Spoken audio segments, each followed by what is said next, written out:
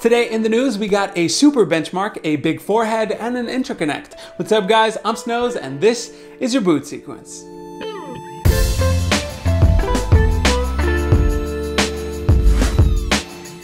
Let's get started with the green team. With the super lineup almost completely out, we saw quite the performance increase with the 2060 and 2070 Super. Both cards received a nice bump of 256 Cuda cores, with the 2060 Super also getting an extra 2 GB of memory.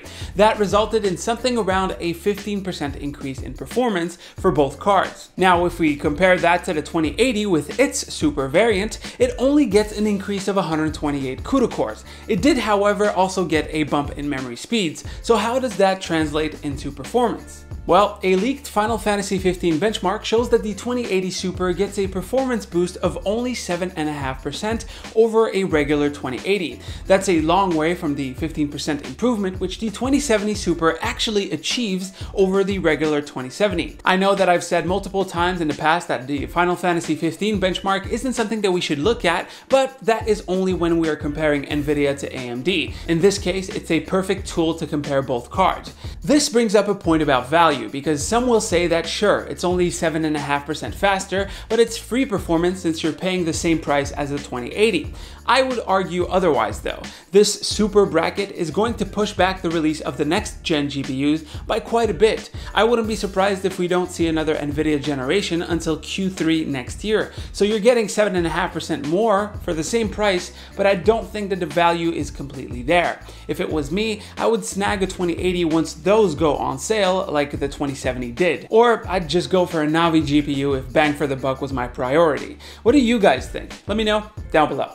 In smartphone news, it looks like Google is going to maintain the trend of a large forehead for their Pixel 4. Not only that, but we finally get rid of the horrible notch on the XL version. A leak of the front glass for both the Pixel 4 and XL show a large top bezel with quite a lot of peeping holes through it. Some speculate that one of those holes is there for a motion sensing technology called Project Soli. Soli was shown off on a prototype LG smartwatch, and it's basically a small radar that allows fine movement detection. LG tried their hand at something similar with their gesture system called Hand Air, but it's been pretty unreliable, so maybe Google's Project Soli will make it into the next iteration.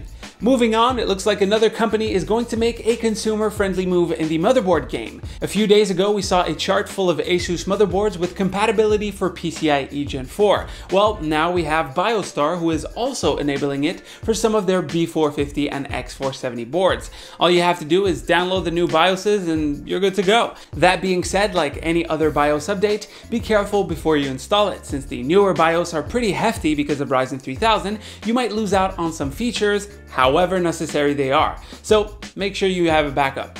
Then we have Microsoft with another rebrand. After Office getting a visual rebrand and Internet Explorer getting, well, replaced by Edge, we now have Microsoft changing Windows Defender to Microsoft Defender. It's not a big change, but it's an understandable one. Windows Defender has expanded to Android, iOS, macOS, and Linux over the years, and since it's no longer a Windows exclusive, the name change makes sense. Was it necessary? I don't think so, but they're doing it anyway, so. Next up, back in March, Intel debuted its new interconnect called CXL, or Compute Express Link. CXL is basically a interconnect like PCI Express, and it also works in the same hardware as PCI Express, but it's more focused on data centers and cloud computing use. I went into more details in another video, so if you want to check it out, you can click right here. So CXL, it was created by Intel and is open source. A lot of companies have already become supporters and partners on it, like Google, Microsoft, Dell, Facebook, etc. Well, now an unlikely partner seemed to have jumped into the consortium, and that is AMD. Even though AMD already has its own interconnect, it hopes to help advance CXL and maybe integrate it into future products. What a good guy, or a good company.